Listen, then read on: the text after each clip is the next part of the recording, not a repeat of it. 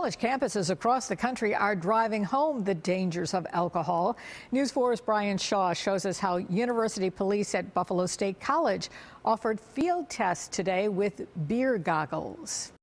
Buffalo State College is continuing its ongoing education on the effects of alcohol with mock field sobriety tests to go along with its Do Your Part campaign. One of the things that we want students to be aware of is the personal responsibility that's involved in when you choose to be involved with alcohol, whether it's going to a party with a friend or if it's drinking yourself. University Police offered beer goggles to students to simulate different alcohol levels. Rafael Garcia used the ones that were just at the legal limit of .08 and was asked to hold his leg up while counting. To be honest with you, I really could not keep my leg up because of the goggles. The simulation was just real.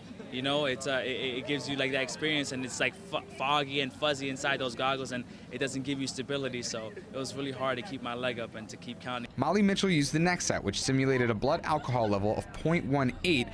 She did the heel-to-toe walk with them off and on to experience the difference, and believed that with them on, she was still walking in a straight line. That was really eye-opening, and especially if people are driving like that's outrageous if you can't even be walking in any type of straight line or keeping your arms at your side.